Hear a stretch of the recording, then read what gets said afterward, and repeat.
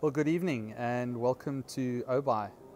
This is the national final of the Audi Quattro Cup in South Africa.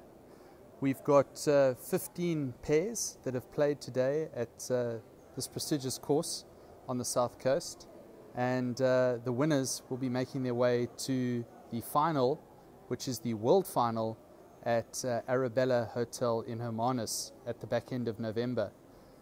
It's been a fantastic day for Audi.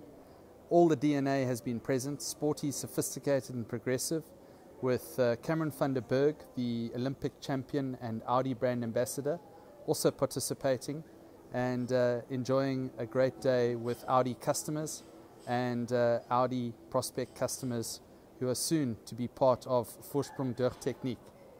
So another great year for Audi Quattro Cup in South Africa, 20 years in South Africa and 22 years globally.